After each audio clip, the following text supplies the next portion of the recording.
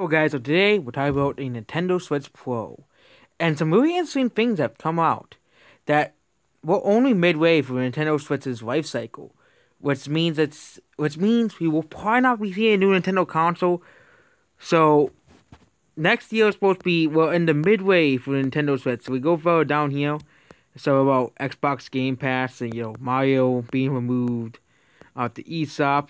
Joy-Con's Rift is further down on the list, but here we go again. So the Switch Pro has been floating around for years at this point. It was alongside Switch Lite, but then ended up had hardware pushes all the ways, here. But Nintendo does confirm that we're at the midpoint of the life cycle on this platform.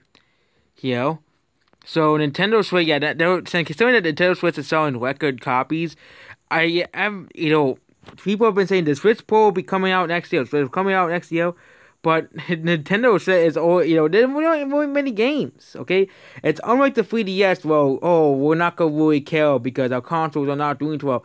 Nintendo's, schedule was barred by COVID, and stuff. And I bet they probably are going to delay the Switch Pro even as well, the next Nintendo console, because of COVID as well. You think they're not going to do that? They push out all the games. They're going to push back the hardware as well, a couple of months as well.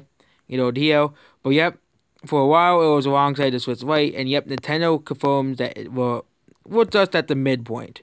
We just reached the midpoint of the life cycle of the Switch.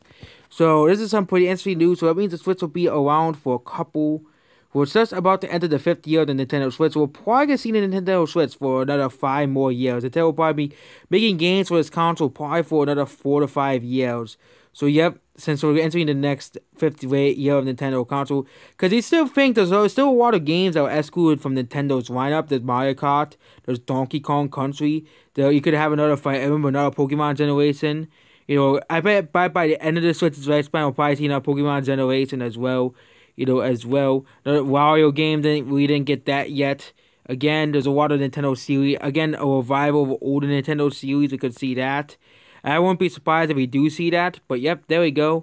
Nintendo confirms the Switch Pro is not coming out next year, or next generation of Nintendo consoles, and they'll be focusing on Nintendo Switch for probably a couple more years until they demand a new hardware to be released as well. So that's basically it.